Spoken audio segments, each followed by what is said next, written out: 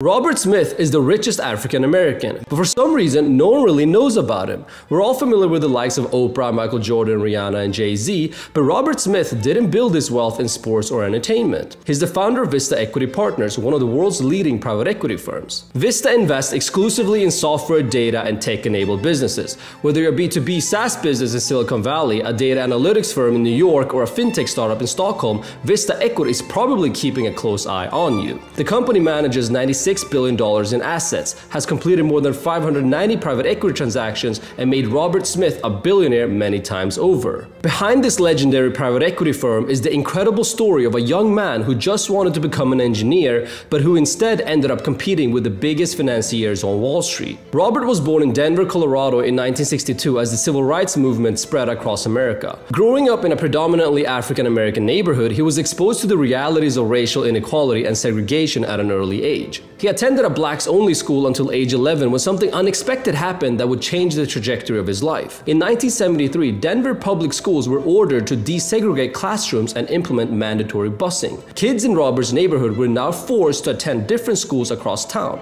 but only some kids made it. Right before this was to happen, some racists didn't think this was a good idea and burned like a third of the buses. Okay, so now all of a sudden, fewer people are going to get bused, just as for nature. So rather than my whole neighborhood getting bused, only one bus came to my neighborhood. And so it just so happened to hit on a corner down the block from me. And when I look at the kids who were on that bus versus the kids who were 2 blocks away, it was those kids have a higher percentage of professionals, went to Ivy League schools, became doctors and professors and scientists. Robert's parents were both school teachers and played a key role in shaping his love for learning. They also taught him to never take no for an answer. When Robert was just 15 years old, he landed a summer internship at Bell Labs, a research and scientific development company where the C programming language and the Unix operating system were both created. Landing the internship was a big deal. It was meant for college students who had already wrapped up their junior year, and Robert was still in high school. He called the company every Monday for 5 months begging for a shot, but kept being rejected. When a student from MIT didn't show up, Robert was offered the position, and that summer he developed a reliability test for semiconductors. Most kids his age wouldn't understand the significance of such complex tests, let alone what semiconductors even are, but Robert was different. While his peers were playing sports or chasing girls, Robert was learning everything he could about high-tech companies and the latest trends in engineering. Robert's mentor at Bell Labs was a chemical engineer who explained that chemical engineers were like modern-day alchemists. They would take one form of matter and transform it into another. Sand would become silicone, and oil would become plastic. This inspired Robert to pursue chemical engineering at Cornell while continuing to work at Bell Labs during his college breaks. After graduation in 1985, Robert managed to land engineering jobs at some of the most reputable companies at the time, including Goodyear, Air Products, and Kraft General Foods. He clearly wanted to make an impact and won 4 patents focused on coffee machine technology. As an engineer, he learned the importance of developing consistent processes. It's not enough to just build something once. You've got to develop and deliver a consistent product over several years, often decades. This is just as true for processed goods like tires and cream cheese as it is for enterprise software. But one of Robert's biggest lessons would dawn on him when he discovered a way to save Kraft General Foods millions of dollars. Robert was responsible for improving the company's best-selling coffee product, Maxwell House. The goal was to enhance the coffee's flavor while at the same time reducing its cost of production. By using his alchemist skill set, Robert managed to reduce the cost of production by 14 cents per pound of coffee, and the company was manufacturing millions of pounds of coffee per month. Robert's findings helped generate close to $12 million in savings for the company per year. What did Robert get in return? Well, he received a generous $1,000 bonus, an award, and a plaque. It taught him the importance of owning a bigger chunk of the upside and the value of capital over labor. He writes, "While inventing things was a great way of life, capital and utilization of capital can actually be much more effective." While working at a Goodyear plant in upstate New York, Robert stumbled upon a magazine called Black Enterprise. The cover of the magazine featured several African Americans who were working on Wall Street. Robert had no clue what Wall Street was at the time, but the stories of these successful individuals, who were all kings of capital, inspired him to consider a career change. This newfound inspiration led Robert to Columbia Business School, located just a short subway ride from the world's financial epicenter. While at Columbia, Robert Robert attended a keynote presentation which, lo and behold, happened to be held by one of the guys he had seen on the cover of Black Enterprise, a banker named John Newtondahl. That's the power of putting yourself in the right rooms. Robert introduced himself to John and the two decided to grab lunch. During lunch, Robert explained what he had worked on previously and the things he had invented. John was impressed by the young engineer's background and encouraged him to pursue a career in investment banking. John even offered to call up all his connections at Goldman Sachs, Morgan Stanley, Bankers Trust, and JP Morgan to get interviews lined up for Robert. Now, while banking was quite different from his engineering background, Robert became absolutely fascinated with M&A. I said, wow, the business that I really like is mergers and acquisitions, okay? Because if you think about M&A, it's board level discussions, it's CEO level discussions, and it's how assets move across this planet. And this is another one of those life lessons. This is something you don't learn in school. It's an apprenticeship business. You can read all the books in the world, but you actually have to practice it, okay? You actually have to develop a set of skills that have to be honed through a set of interactions that create fact patterns that you can rely on to make judgments going forward. Robert realized that he would get the best training at Goldman and decided to join the firm after graduating B School in 1994. Many MBA associates struggled to add value as bankers, but Robert was different. During his 6 years at Goldman, he catapulted himself to the role as co-head of enterprise system and storage, helping manage M&A transactions for companies like Apple, Texas Instruments, HP, Yahoo, and eBay. Robert was one of Goldman's first tech M&A bankers and helped set up their San Francisco office during a time when software solutions were just starting to be introduced in the business environment. This gave Robert a serious edge. He was at the forefront of the fourth industrial revolution and witnessed trends in the software industry before many others. He realized that software was becoming a critical part of every business and that companies that effectively leveraged software were able to significantly boost productivity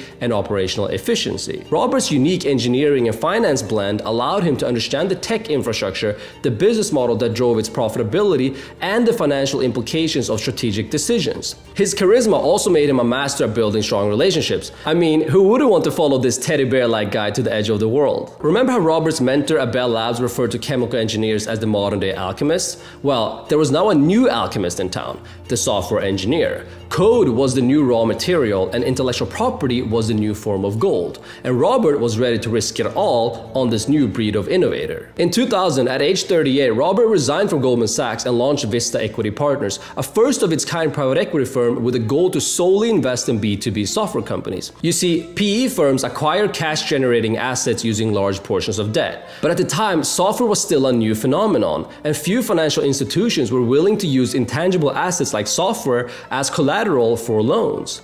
Robert eventually convinced banks to lend to Vista anyway by arguing that subscription-based businesses can tolerate debt. This presented a unique opportunity for Vista. Robert and his team could chase software companies exclusively while competitors like TPG and KKR were busy outbidding each other over deals in industries such as media and consumer retail. So what was it about software companies specifically that convinced Robert to ditch his high-flying gig at Goldman? To put things in perspective, on average, a Vista-owned enterprise software company generates a 600% ROI for its customers. Few investments in the world can match up to those numbers. Enterprise software is incredibly sticky. Once large corporations like Uber and Target have implemented iSIM's HR and recruiting software into their daily workflow, they're unlikely to switch to a competitor. The effort required to switch and the costs associated with training an entire organization on a new software solution is simply too high. Not only does enterprise software come with recurring revenue and high gross margins, their solutions are also business critical. Robert Smith summarized it eloquently in the following quote: "Software contracts are better than first lien debt. You realize a company will not pay the interest payment of their first lien until after they pay their software maintenance or subscription fee. We get paid our money first. Who has the better credit? He can't run his business without our software." All of this makes for spectacular risk-adjusted returns, especially if the acquired software companies can be improved over time and the process can be consistently replicated at scale. As we explored, Robert learned how to create repeatable processes as an engineer, and he built Vista on the same philosophy, distilling his approach in a 110-point playbook. This playbook is a heavily guarded secret stored on a company server that makes a record every time someone downloads it. Sound intense? Well, it's an operating manual that has helped Vista generate annual realized returns of 30% since inception. But the story of Vista's early days wasn't straightforward. Sure, Robert had an impressive background and a compelling investment philosophy, but he was still pretty much a nobody. This is something he realized while trying to raise capital from international pension funds and sovereign wealth funds. And it would teach him a lesson that is worth paying extremely close attention to. No substitute for becoming an expert and being the best at your craft. And that's what I focused on. And I focused on that, and as we started as a Vista, first as an engineer, then investment banker, and then in starting Vista.